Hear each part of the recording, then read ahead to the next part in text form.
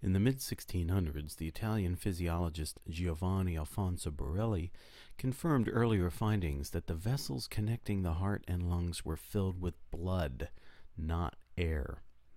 From this he concluded that breathing did not cool the fire in the heart, as Galen had suggested. Borelli wondered about the function of the lungs and concluded that, quote, so great a machinery of vessels and organs of the lungs must have been instituted for some grand purpose. This grand purpose had even eluded Harvey. It was now clear that all of the blood leaving the right side of the heart passed through the lungs and returned to the left side of the heart. In contrast to ancient theories in which air was sent to the heart to be mixed with blood, a new view emerged. Blood was sent to the lungs to be mixed with air. But why? An English physiologist by the name of Richard Lower set out to discover the relationship between blood and air. He knew that blood entering the heart was blue, or purple, while blood leaving the heart was red. According to ancient theories, this color change took place in the heart itself, where air was present. It was also this color difference that supported Galen's views that there were two different sorts of blood and different systems that contained them. One obvious hypothesis presented itself to account for the color change of blood. Perhaps blood changes color when mixed with air in the lungs. Now, if we simply open the chest to observe the color change as blood travels through the lungs, this does not test the hypothesis. We won't know if blood changes colors because of its mixture with air or because of something else that happens along the way. Perhaps blood moving through the lung itself causes the color change. Maybe both events could cause the color change. What Lower needed to do was block the suspected cause of the color change. He needed to block A to see if B happens. He did this by observing the color of blood while suffocating an animal. The reasoning is as follows. If air in the lungs causes blue blood to turn red, and we block air from getting to the lungs while observing the color of blood, then the blood should stay blue. In fact, this is what Lower observed, so the hypothesis is supported. The results suggested that blood's contact with air in the lungs is necessary for a color change. Without air, no color change. But this may not be the whole story. Maybe the color change requires the blood to be flowing through the lungs while being exposed to air. Perhaps something else in the lungs contributes to the color change. In other words, contact with air might be necessary, but not enough for the color change. Lower anticipated this problem and so set out to do another experiment.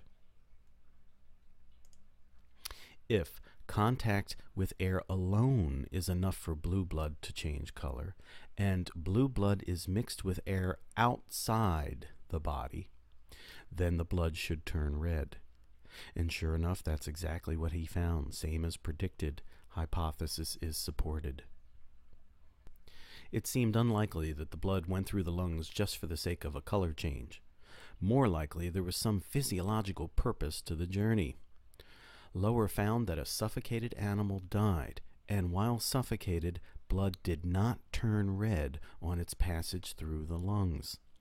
It seemed natural to infer that the substance in the air necessary for life was the same substance as that which changed the color of blood. Nevertheless, further experiments were needed to confirm this identity. Today we know that red blood cells absorb oxygen from the air in the lungs. Red blood cells are filled with proteins called hemoglobin that temporarily bind and hold oxygen. When oxygen binds to these proteins, they change color slightly. This explains the blood's color change as it travels through the lungs. So let's pause with this diagram to see what's happening here. Here we have a cross-section of an air sac in the lung. So this wall here would be lung cells. And we've sliced through the lung to make a cross-section of the lung. So these are little air chambers, air sacs, where inhaled air accumulates here. Now, the air that we inhale has a higher concentration of oxygen, and it's this oxygen that is going to move from the lung space here through the wall of the lung, through the wall of the capillary, and into red blood cells. Now, inside red blood cells are proteins called hemoglobin, and when oxygen binds to those hemoglobin proteins, that causes the color change. So what we're seeing, here's a capillary in the lung. We see blue blood is turning red on its passage through the lungs. Now recall that the wall of a capillary is made of cells, capillary cells, and they form hollow spaces through which the blood cells are traveling. So in the lungs, the blood is turning from blue to red as it picks up oxygen from inhaled air. By contrast, the blood sent around to the body, so the left ventricle of the heart is going to pump the blood to the body. That blood, which has just picked up oxygen, that blood, when it reaches body capillaries, is going to give up its oxygen. And when it gives up its oxygen, it will turn blue again. So we have the reverse process happening in the body tissues than occurred in the lungs. In the lungs, the blue blood is picking up oxygen, that turns it red. And then in the body tissues, in those tiny capillaries, the red blood that's carrying oxygen will give up its cargo of oxygen to body cells, thus turning blue again. And then that blue blood will travel through the veins back to the heart. And you'll remember the veins have those one-way valves to keep the blood moving back to the heart.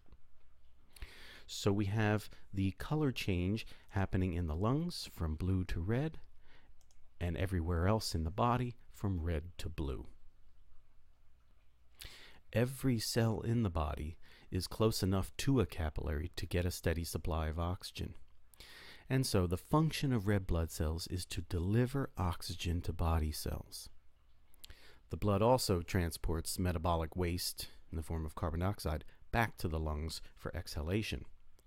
And if we return to this picture, we'll see here CO2 picked up from body cells is moving out of the blood into the lung space for exhalation.